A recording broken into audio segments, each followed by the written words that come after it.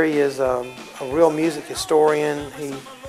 When he was informed that the Musicians Hall of Fame was going to be located here, and asked about perhaps putting some memorabilia on loan to the museum, after he was sure that we really wanted him to be in here, he's a very modest person, but we assured him that we did want him to be here.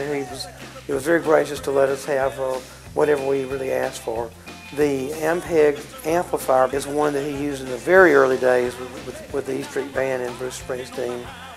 And the Longhorn bass and the case behind that, behind the amplifier, is one that he used also for many years with the E Street Band.